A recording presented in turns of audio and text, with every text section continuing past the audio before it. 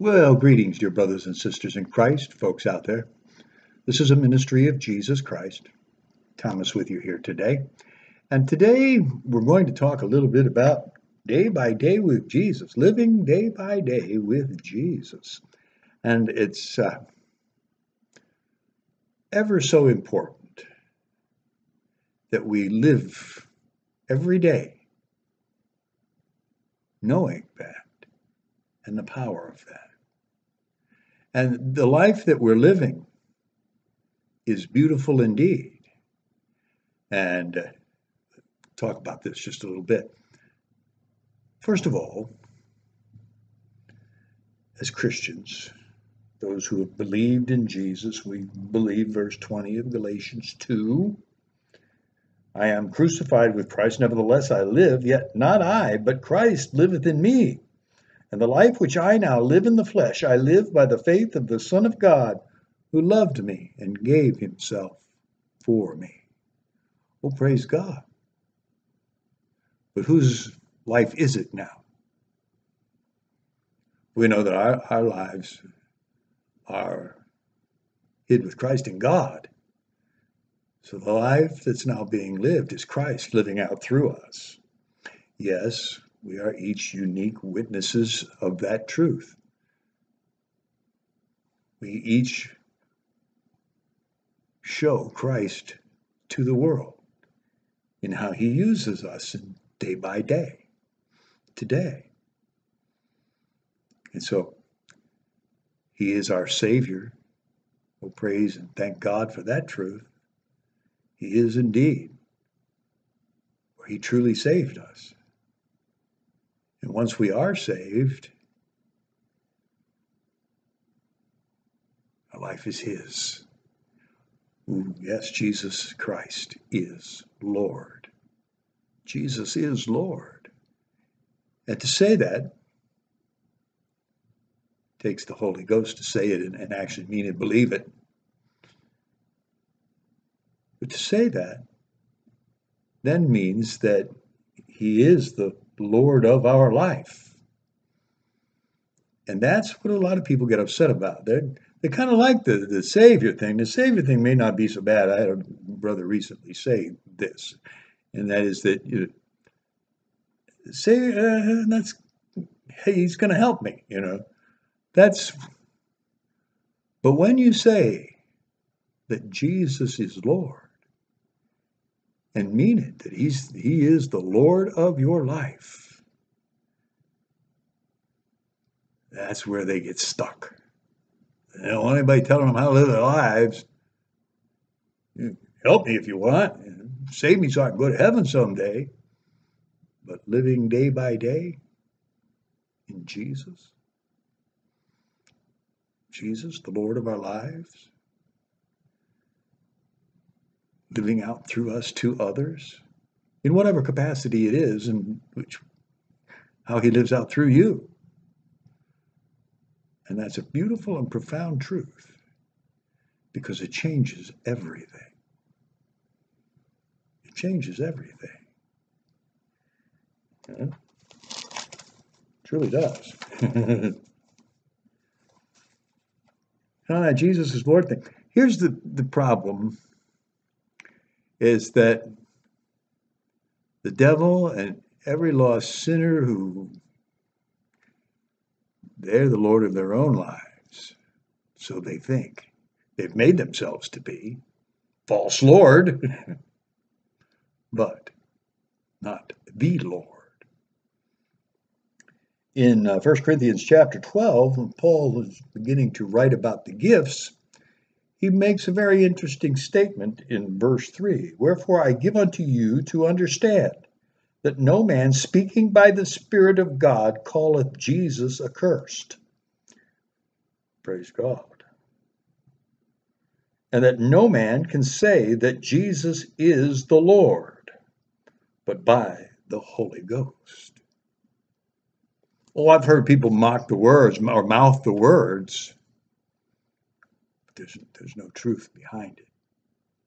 There is no truth behind it. We can only confess such a belief if we actually have it, and therefore the Spirit of God is in us, and we can say that Jesus Christ is the Lord, and mean it. Hence, then, live it. We can live it now. We can live it because we've been crucified with Christ. Nevertheless, I live, yet not I, but Christ liveth in me. The life which I now live in this flesh, I live by the faith of the Son of God, who loved me and gave himself for me. And hence I have given myself to him. It is sold out. Sold out. We say, yes, Lord. Not, well, if I got time to do it on Thursday, maybe I could do it on, what do you think? Sold out. Jesus is the Lord of your life today. It's his way. What he has for us. The truth that we walk in. The things that we will learn and experience today. The things that we will share with others, speaking to others. The witness not only of our words, but of our actions. All Christ living out through us. Because we do that which pleases our Father. Not because we have to, but because we love our Father. And we love to. We love to do that which pleases our Father. And thanks to Jesus and the Spirit of God that dwells within us, we can. Day by day, every day. When we wake up in the morning, what is the morning about? What's the first thing we make ourselves think? What are we thinking about? Do we pray? Do we talk to the Lord? From the moment we open our eyes in the morning, throughout the course of our day, dealing with family or friends, and perhaps co-workers and all of those things, the people that we meet on our journey through the day at the gas station, the grocery store, the bank, wherever it happens to be, all of those interactions. The time that we spend with the Lord versus the time we spend, do we have that time? We do have it. Do we use it? We may fill it with other things, and hence we don't use it, even though the time is there. It should be automatic to spend time with the Lord. Getting to know God through his word. He has given us his word that we might know him. And his word reveals Jesus Christ. So if we want to truly know the Father, know Jesus. If you want to know who God is, know Jesus. And that we learn of him in here, in the Word of God. Spending time, reading his word, studying his word, praying. I pray before I do either of the other two, but but do them. Do we take time for all of that? And as we lay down to close our eyes, sleep the sweet sleep of peace in Jesus, what fills our minds and hearts is our head lay upon the pillow. O Lord, or the 27 tasks you have to do tomorrow, a day that isn't even promised to you. How do we live our day-by-day life with Jesus? Scriptures tell us we need to study and grow and get to know, experience all of these truths. And it's always awesome, just how God brings his word to life in our lives. Studying things, and then something happens over here, and I just studied that. I just read that. And the days of drought when what's up? Do we turn to the Lord? Seek and beseech? Or do we say, oh, not today, I'll watch a movie instead? No, turn to the Lord and beseech. Lord, I'm in a drought. Where are you? And we go through all of those things and experience those things to grow, to get to know and to grow in our relationship with God in Christ Jesus. What it is to be filled with His Spirit, that those things which we know, grow, learn, and share with others by the power of that works in us, the power of the Spirit of God that works in us. And we learn of these things and we grow in them and we experience them.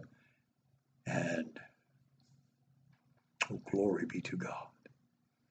Oh, glory be to God. Day by day. For you have today to know in your heart and confess with your mouth that Jesus is Lord. We believe in our heart and we confess with our mouth, right? But what saith it?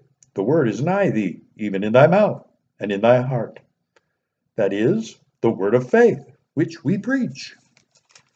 That if thou shalt confess with thy mouth the Lord Jesus, thou shalt believe, and shalt believe in thine heart that God hath raised him from the dead, thou shalt be saved.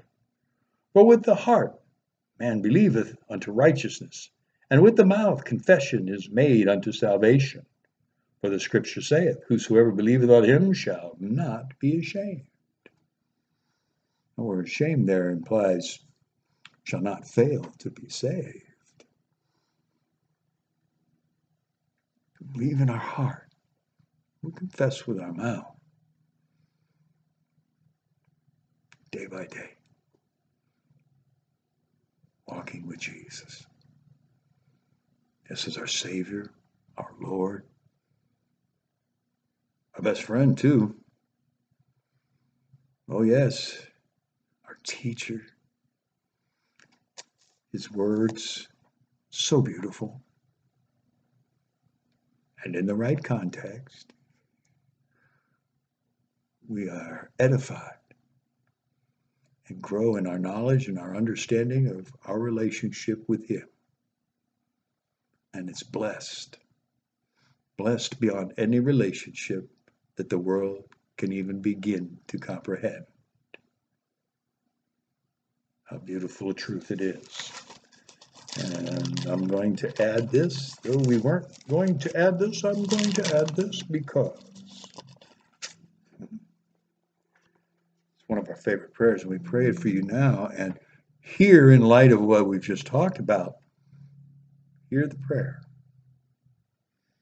For this cause I bow my knees unto the Father of our Lord Jesus Christ, of whom the whole family in heaven and earth is named, that he would grant you, according to the riches of his glory, to be strengthened with might by his Spirit in the inner man, that Christ may dwell in your hearts by faith, that ye, being rooted and grounded in love, may be able to comprehend with all saints what is the breadth, the length, the depth, and the height, and to know the love of Christ, which passeth knowledge, that ye might be filled with all the fullness of God.